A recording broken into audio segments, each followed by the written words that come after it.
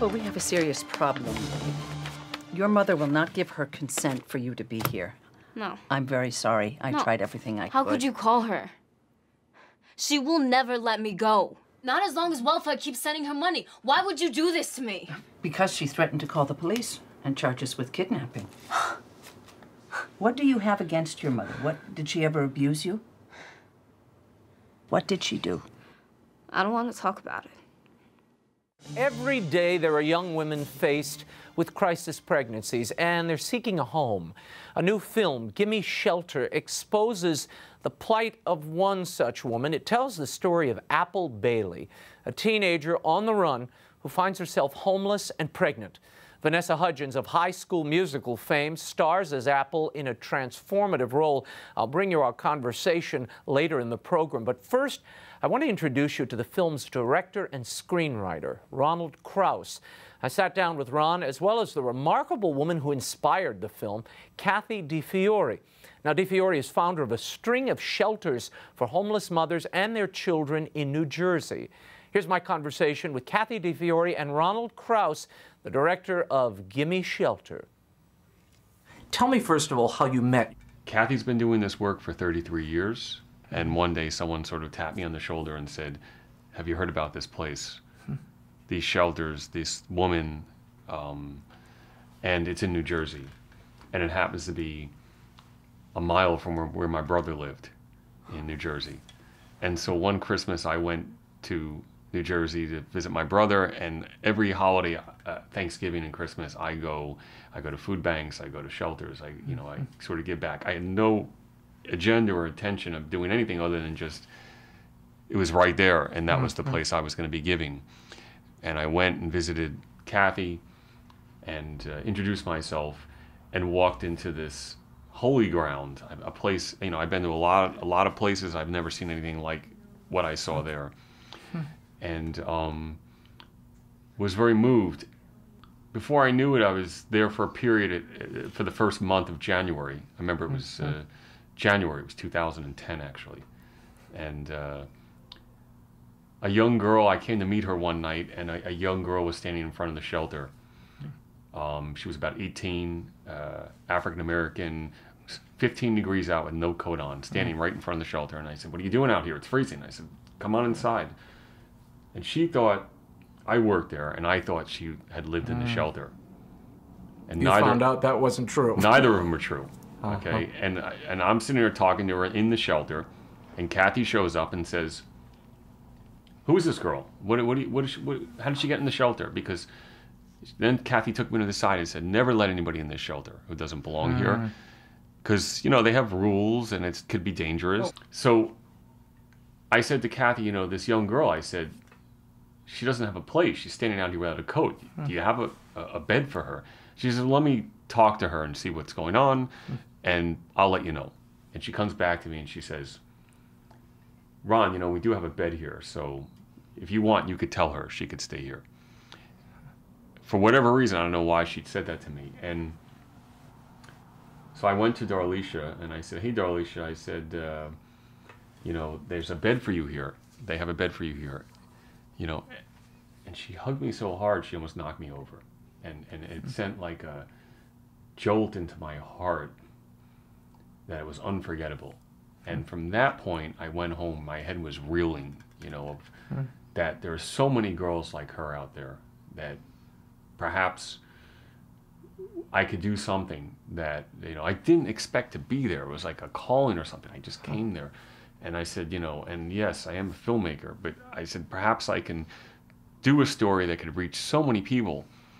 A documentary would not do that, but a film, is the way young people get their message Take in information today. Take information. It's the modern literature. I approached Kathy about this, and she said, absolutely no.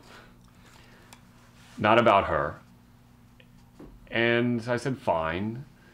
And as we sort of... Because initially you were going to hang the whole story on Kathy and her journey. Yeah. And about her and what she does here and so forth. And the obstacles of building the shelters and starting in your own home. Because it seemed like such an obvious David and Goliath story about a woman who was homeless herself.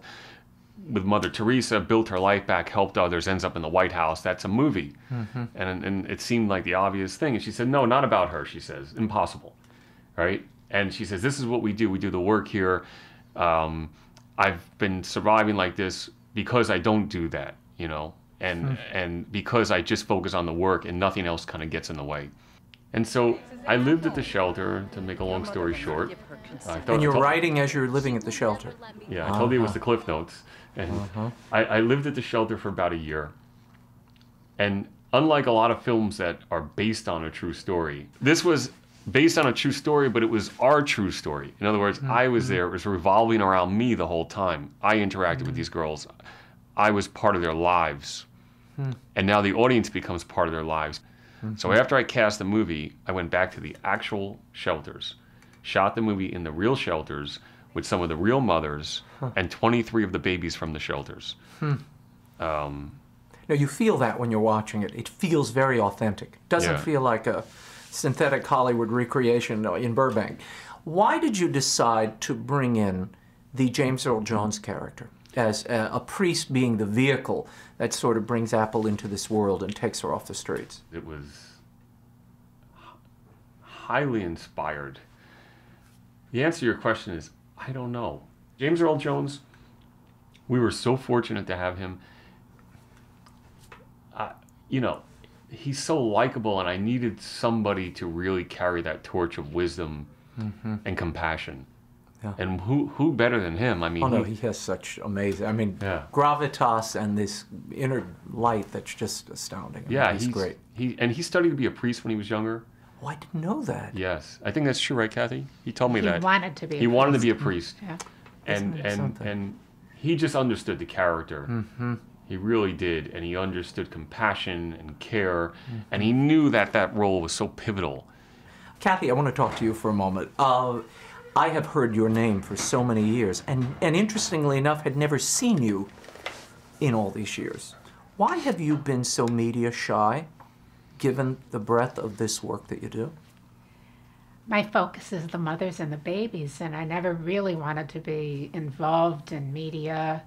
I got a lot of phone calls, Ray, from people that wanted a 16-year-old that was pregnant, and maybe her mother was pregnant at the same time, and they would appear on a talk show. And I didn't even tell the girls about those phone calls. I just wanted them to focus on being good mothers and learning about God and understanding all the responsibility that motherhood came to them with.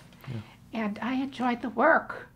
You know, going out, meeting people, and getting my face on TV wasn't the work. The work was them. Kathy, tell me how this started. I mean, you were a mother, successful NYU grad like me. What happens? Then you find yourself homeless for a period. I was in a very abusive marriage for quite some time. And I had to make a choice, and that was just get up and leave. And that day when I walked out, I knew that I was not going to have anything. You know, it was just the purse. I was homeless for quite a while. And I understand what these girls go through. You're from friend to friend, place to place, an insecure future. Eventually, because of that education, I was able to get a decent job, eventually a small home. The prayer of St. Francis of Assisi was always with me. Make me a channel of your peace. That prayer, I must have had 15 copies of it wherever I was. And as I prayed that prayer, God's peace just totally flowed throughout my troubled soul. And once I was able to stand on my own 2 feet, I studied about his life, Ray. And this was back 33 years ago. And I found a few books, and I realized that he built his ministry around Matthew 25. When I was homeless, you took me in. When I was in prison, you visited me. And that's what I started to do. I made a to-do list. And I went to Rahway State Prison. I set up a pen pal program there, maximum security prison. And I had a woman that was dying of adult acute leukemia.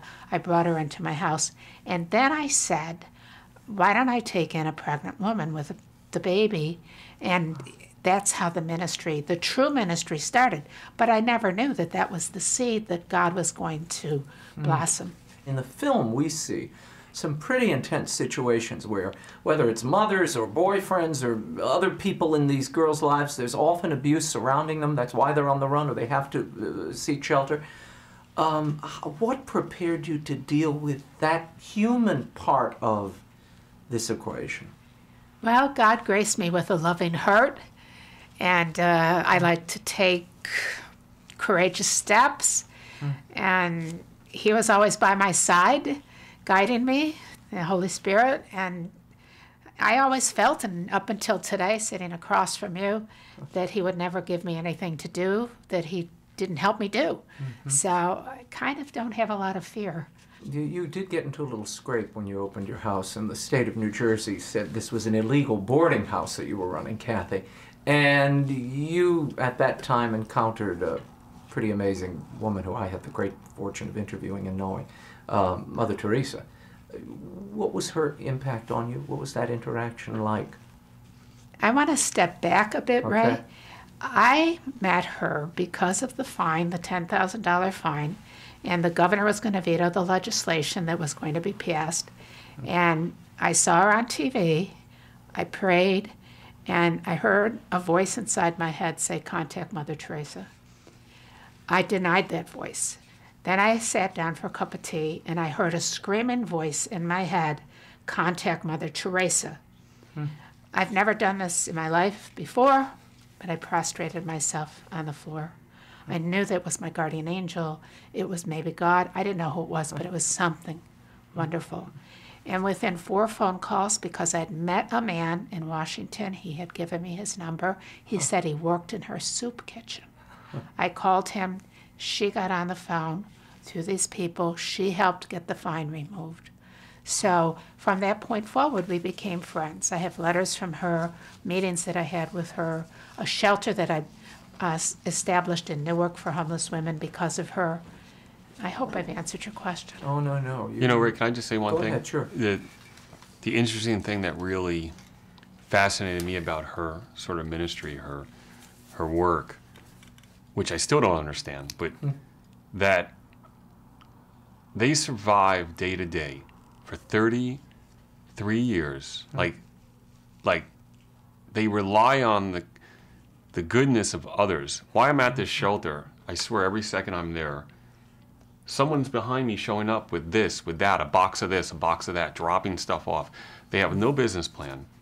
They survive day to day on donations from people. They have no government support. They have no whatever. So she's not giving checks to anybody.